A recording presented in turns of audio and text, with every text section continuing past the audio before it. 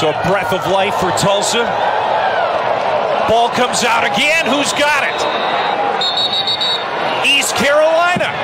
Wow. Another takeaway for the Pirates defense. I haven't seen a defense that rips and pulls the ball the way ECU does. Now the question, Clay, was the knee down?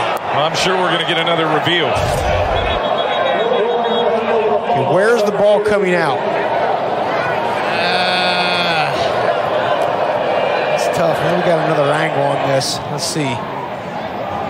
Okay, there's that ball's moving. That ball's moving.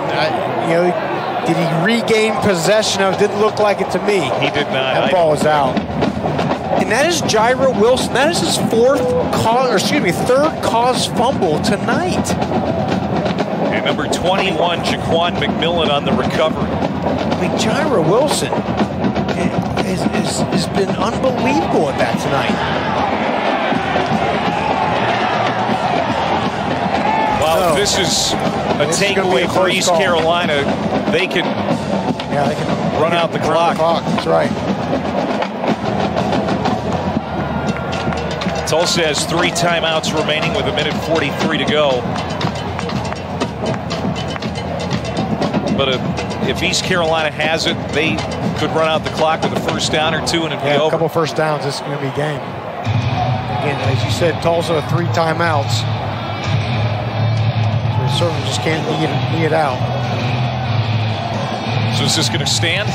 I think it's going to stand. Looked to me like that ball was coming out, and he had an opportunity to regain possession of it, but didn't look like he was able to do that to me. Before his knee hit the ground where he would have been down. This could go either way, but that's the way I see it.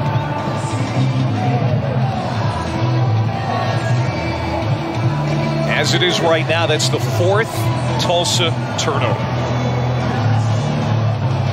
Their 3rd fumble.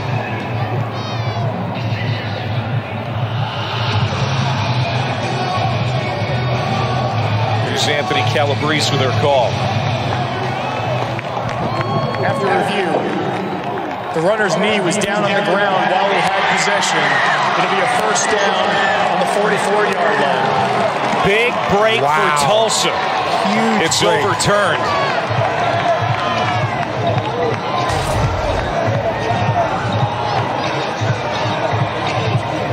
Here's what I think they're going to argue that he was able to regain because the ball is coming out right there. And I guess they're going to say he regained possession. Does that look like he regains possession for the left knee hits? I don't think so either. I think this is a mistake. But wow. But it's a big break for Tulsa. They have life for the 2nd time on this drive. Bailed out by a penalty and bailed out now by a fumble that is overturned. Smith, throw is low. Did he hang on? Yes, that is a catch for Josh Johnson. First down, Golden Hurricanes. Let's get a look at this. I think he was able to keep that left hand under the ball on the first look. I think they're going to take another look at it here. Of course they are. That's kind of night we're having here, friend. That's right. Yeah, first looked like he was able to keep his left hand underneath the ball, in between the ground and the ball. It's got to be indisputable video evidence, and I just don't think we're going to see it. It was called a catch on the field. Called a catch. That's the thing on that look there. I don't see enough to be able to definitively overturn it.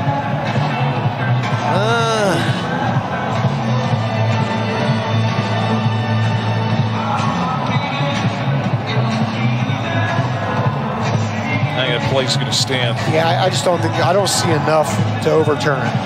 So at halftime, Tulsa had 109 yards total offense. That catch right there puts them up over 400 yards total offense. So it gives you an idea of how they came alive here in the second half. 100 yards of offense. And now they're driving, trying to go ahead here late in the 4th quarter. And that pass ruled complete. Mike Houston's Pirates trying to get out of here with an upset win.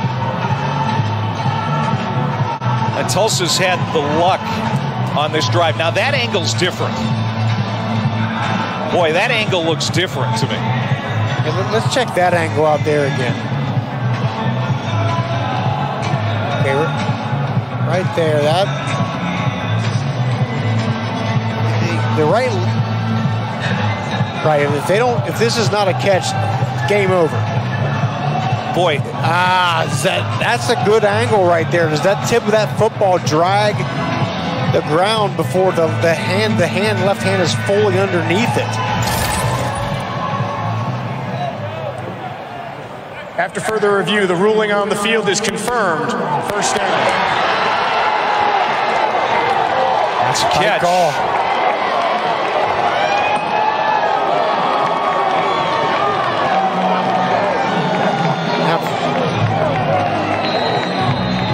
Now, if you're Tulsa here, you want to run the ball, force East Carolina, use some timeouts, just get yourself in good position for a field goal, right? How many breaks is Tulsa going to get on this big drive? 40 seconds to go. First down. Wilkerson, gaping hole, making his way to the end zone. Got in.